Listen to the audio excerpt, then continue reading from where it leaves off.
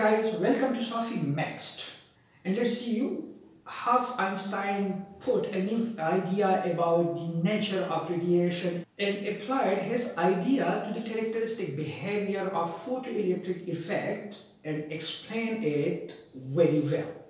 In 1905, Albert Einstein published his paper on the nature of light, in which he presented a revolutionary idea about light.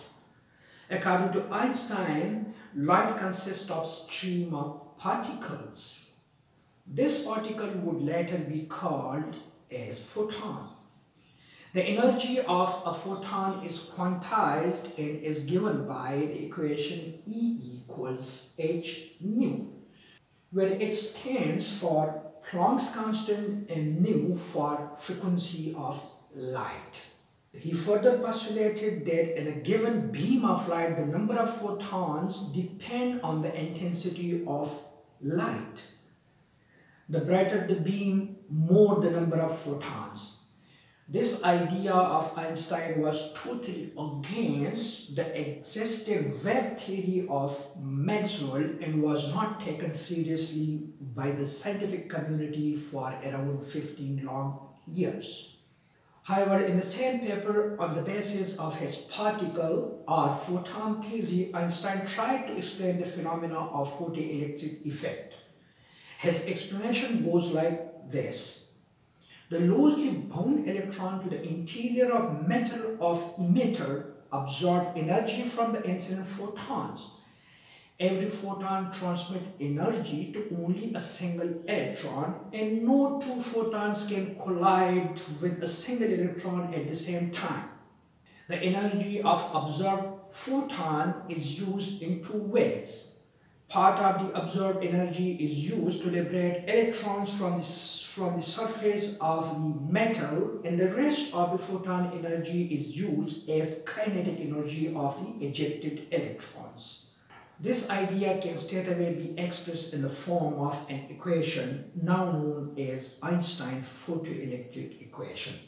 That is, the energy E of incident photon equals phi plus Ke, where phi is known as work function, N is a characteristic of the material of emitter. It is the minimum energy of a photon needed to make an electron free from a metal surface. If a photon is absorbed by an electron lying at the metal surface, it will have more kinetic energy due to the absence of collision with other electrons and atoms at the lattice sites. On the other hand, the electron that suffers through internal collisions will leave the surface with less kinetic energy. Due to this reason, we have electrons of various kinetic energies ranging from 0 to certain maximum value. As postulated, each photon has collision with a single electron. Therefore, increasing the intensity of the incident light would increase the number of photons, which in turn will increase the number of ejected electrons and hence results into more photoelectric current. So Einstein equation in terms of frequency of a photon can be put into this form. H nu equals phi plus Ke. It is clear from this equation that the kinetic energy of electron is a function of frequency of photons. If we keep on decreasing the frequency of incident photon till the point where the kinetic energy of the ejected electron is exactly equal to 0, then this equation can be expressed as h nu equals phi.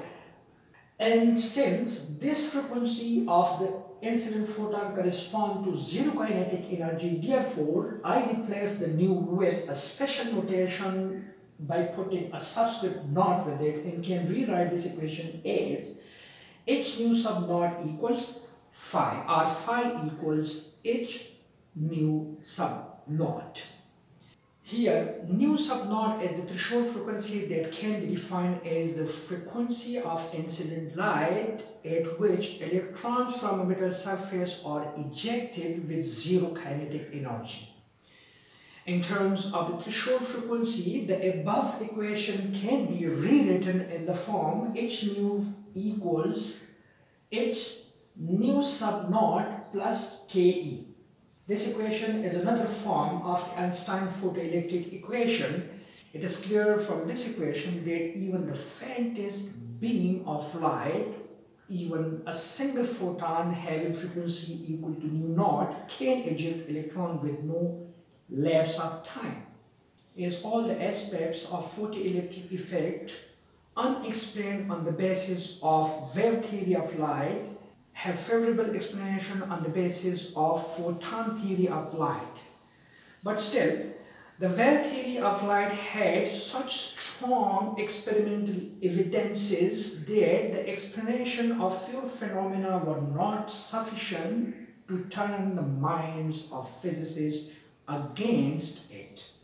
Due to this reason, Planck's quantization theory of harmonic oscillators and Einstein's quantization theory of light were not readily accepted. It took around 1.5 decades to turn the minds of physicists in favor of the quantization theory of radiations.